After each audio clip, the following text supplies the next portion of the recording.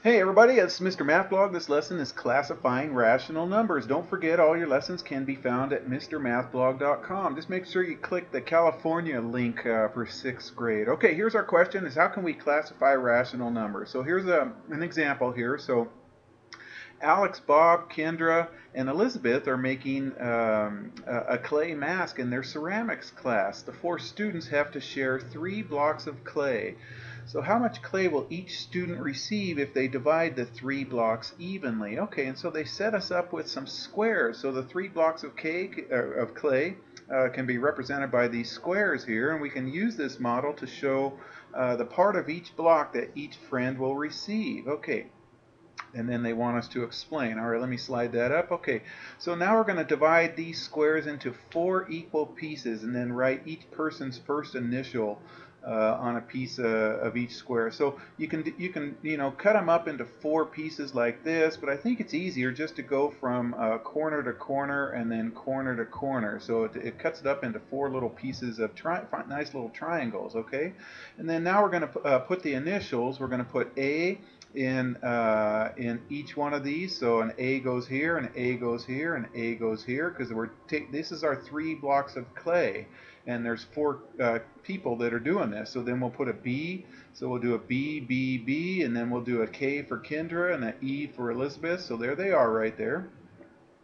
Okay, now, so each piece of 1 square is equal to what fraction of the block of clay? Okay, well, so Alex is getting one of these 4 pieces, so that would be 1/4 right there, okay? And then so now we're going to explain how to arrange the pieces to model the amount of clay each person gets and sketch the model. Okay, and they gave us a hint right here. They started doing one for Alex. So since there's 4 kids, students getting clay, here's their 4 blocks right here, but they're not getting the whole block right here because Alex is getting this piece, and this piece right here. So that's what these are right here. So we'll do the same thing for Bob. We'll take this piece, and this piece and put it in that square right there. Okay, so we'll just arrange each person's pieces in each square. Okay, so there's Bob right there, and then we'll do the same thing for Kendra. She gets 3 pieces. And then Elizabeth also gets 3 pieces right there. Okay, let's slide that up. So now, what fraction of the square does each person's piece cover? And explain. Okay, so let's just look at Alex, for example. So there's 4 pieces here, but Alex only gets 3 of them, and same with Bob and Kendra and Elizabeth. So each person is going to get 3/4 of a square right there. So there's room for 4 pieces in each square, but each person only has 3 of the 4 pieces, or 3/4 of the square covered. So how much clay will each person receive? They will receive 3/4 of the block of clay. Okay. So how does this situation represent division? All right, well, we divided the 3 blocks of clay equally among the 4 students, and that just gave us 3 divided by 4, which was 3/4. All right, so 3 divided by 4 can be written as a fraction, 3/4 right there. So how are the dividend and the divisor of a division expression related to the parts of the fraction? We'll answer this one second here. Well, let's remind ourselves what dividend and divisor and the quotient are. So here's an example: 40 divided by 8. The 40 is the dividend, so up here that's the 3. The 3 is the dividend right here. The 8 is the divisor, so the 4 here is the divisor. And the quotient is our answer, so 40 divided by 8 equals 5. 5 is the quotient right there. All right, so how is this 3 related to this? Well, 3, which is the dividend right here, the dividend ends up being our numerator, and the divisor is our denominator right here. Okay, so this is our numerator, and this is our denominator right here, and I think that's what they're asking right there. So how could we represent the division of a fraction if 5 people shared 2 blocks? Well, that would be, here it was 4 people sharing 3 blocks right here, so it gave us 3/4 right here. So if 5 people are sharing 2 blocks, that's going to give us 2/5. If 6 people share 5 blocks, that's going to give us 5/6. Okay, easy enough. All right, so a rational number, you guys, that's what this lesson is about, is any number that can be written as a fraction, a over b.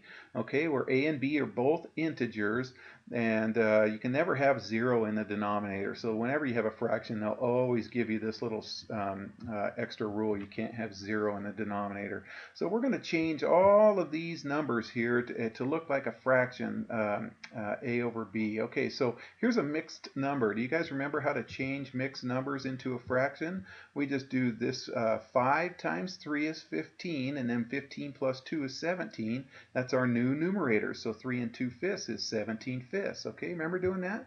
5 times 3 is 15 plus 2 is 17. So that's 17/5. Okay, now we'd look at this one, 0.6. The 6 is in the tenths position.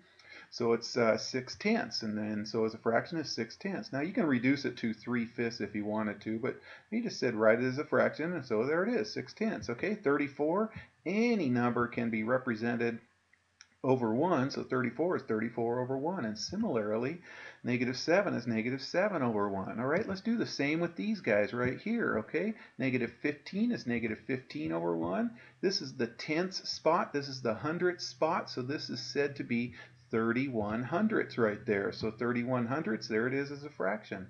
Okay, 9 times 4 is 36. 36 plus 5 is 41, so that gives us 41 ninths. The denominator stays the same, 62 over 1 for that guy right there, okay? All right, so now we have these things that are called Venn diagrams. Venn diagram is a visual representation shown with circular regions that sometimes overlap or sometimes partially overlap, or they don't overlap. So they're used to show how the relationship between groups. So we have these groups here. Whole numbers are 0, 1, 2, 3, and all the way up to infinity. Integers are all the whole numbers and all the opposites, the negatives. Rational numbers are any fractions right there. So a Venn diagram says, here's a Venn diagram that says all whole numbers are integers, and all integers are rational numbers. So if a number is a whole number, it's in the circle of an integer and a rational number. If it's in this one, then it's an integer, but not a whole number, but it's a rational number, and so on. So this little region right here says rational numbers include the integers and the whole numbers right here. So these rational numbers include all of these numbers right here, okay? And then integers, the integers include the whole numbers, but they don't include the rational numbers, okay? The rational numbers are the fractions and the decimals, okay? All right, so now it says place each number in the Venn diagram, then indicate which set or sets each number belongs to. Okay, is 75, does that belong in the whole numbers here? Yes, it does. So it's a whole number, it's an integer, it's a rational number. So it goes right there, okay? -3, is it a whole number? No, but it is an integer, so it's going to go in here. So since it's in this circle, it's also in the circle of a rational number. So it's an integer and a rational number. Okay, this is a fraction, so that's a rational number. And this is a decimal, which is 35 hundredths, so that's also a rational number right there, okay? And there they are. Okay, so describe how Venn diagrams model the relationship between rational numbers, integers, and whole numbers. Okay, well this Venn diagram says that all whole numbers are in the integer circle and also in the rational number circle. So a whole number is an integer, is a rational number. All integers are rational numbers, but some integers are not whole numbers. So like this integer right here is not in the circle of a whole number, so it's not a whole number right there. Okay, some rational numbers are not integers, like this rational number 3/4 is not in the circle of integers or whole numbers. Okay, but this whole number is a integer, and it's also a rational number. Okay, all right, hope that made sense right there. All right, so here's a Venn diagram that shows the sets of, and subsets of numbers. So we're going to place the numbers 1 to 20. Whoops, I didn't want to do that yet. We'll get to that in just a second. Sorry. We'll place the numbers 1 to 20 in this Venn diagram, okay? And so all whole numbers 1 to 20, so that's encased in this big set right here. Okay, this circle says all odd numbers, this circle says multiples of 5, and this circle says the ones that are both of them. Well, let's do the multiples of 5, that's easy. So 5 will go in here, 10 will go in here, 15 and 20. Okay, now are any of these numbers odd? Yeah, this number is odd, so this one has to go into the both circle right here, and this number is odd, okay? And then let's put all the rest of the odd numbers over here. So 1 will go over here, 3 will go over here. 7 will go over here. Make sure I don't miss any. 9 will go over here. 11 will go over here. 13. We got a couple more over here. 17 and 19. Okay, so all these leftover even numbers are left in the set of whole numbers that are neither odd numbers or multiples of 5. All right, there's good old Fred, and hope that made sense. You guys take care.